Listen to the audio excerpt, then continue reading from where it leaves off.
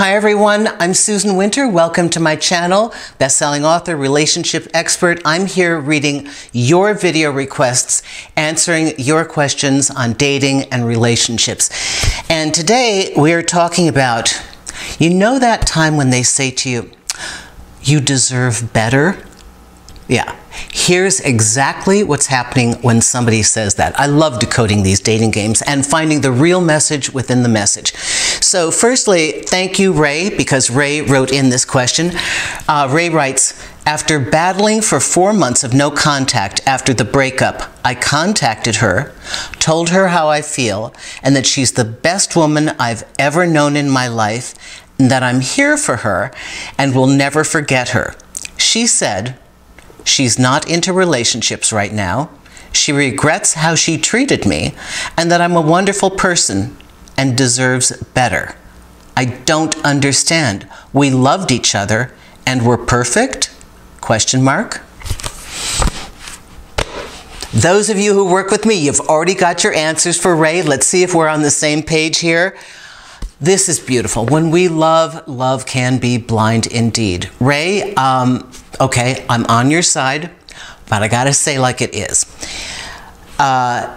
Your version of what you felt in this relationship came from your ability to feel love and to merge with her. She was not in the same place. So you've got two people playing the same game with each other with totally different ideas as to what the storyline is. She's involved with you, and this was how long?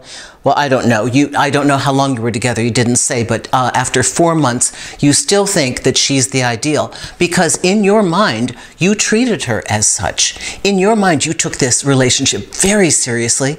You made her your one and only. And Ray, so that you stop hurting, I've got to remind you, she's the best woman I've ever known in my life. Ray, honestly, she admits point blank, she regrets how she treated you. We have to pay attention to this, guys. We don't want to, but we have to. It's for our own benefit. Sometimes we can love so blindly that we love the person who is being cruel to us.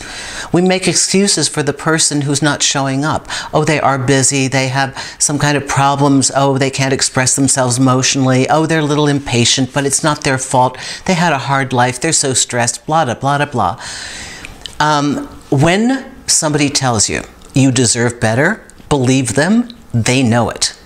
They know it because they are very clear on the fact that they did not treat you well. Oh, they know it, know it, know it.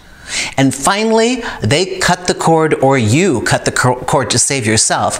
But they were done a long time earlier, and, you know, they didn't even try to be polite. At some point, even they are aware of the fact that their behavior is bad. So when they say you deserve better, clearly, understand that as being, I know I cannot give you what you want.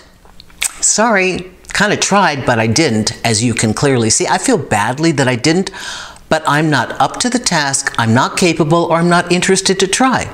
Doesn't matter which one of those it is, it all boils down to the same thing. You do deserve better. They can't or won't give it to you.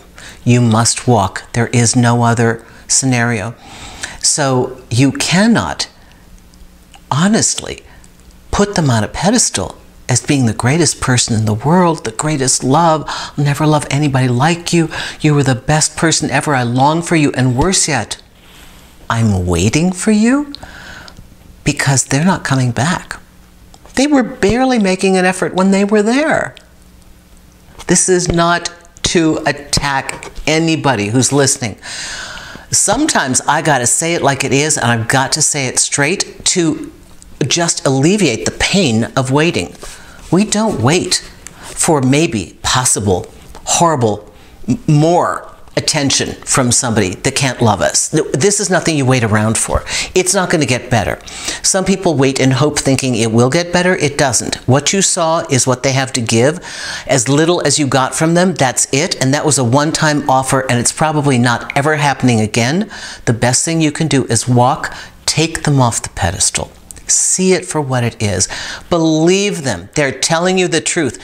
You do deserve more. You deserve a lot better than them, and they know it.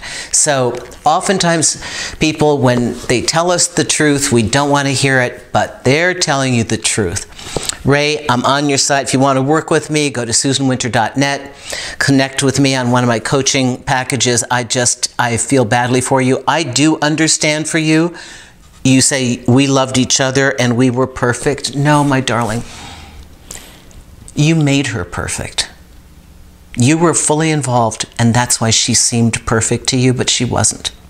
See, that's what love does to us. It's not a bad thing. It's just skewed.